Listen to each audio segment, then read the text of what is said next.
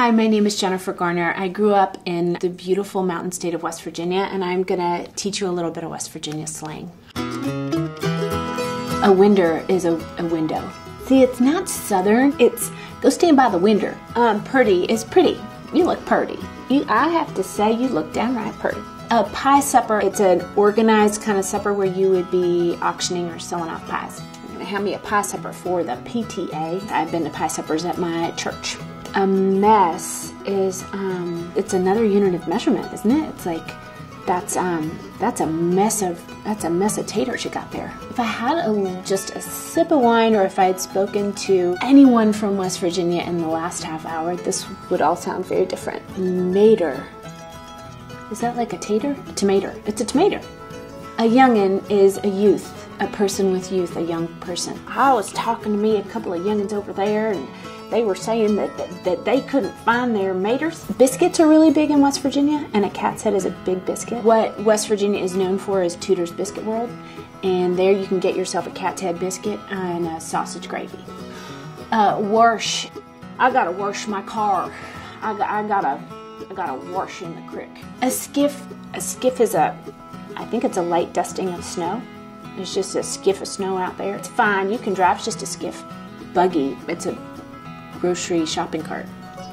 That's what I think of it as. Ears, the West Virginia Mountaineers, that's WVU's home football team, and they are one of the two major sources of joy and heartbreak in our state. The herd, that's the other source of joy or pain, and that is the Thundering Herd from Marshall University. You can see them in the movie that Matthew McConaughey did. What was it called? We Are Marshall? We Are Marshall. Beautiful movie shot in large part in West Virginia.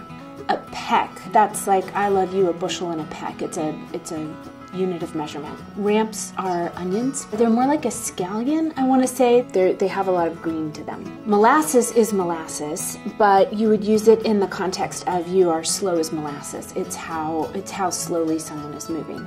Oh, a holler. A holler is another word for hollow. You might live by the creek, or you might live in the holler.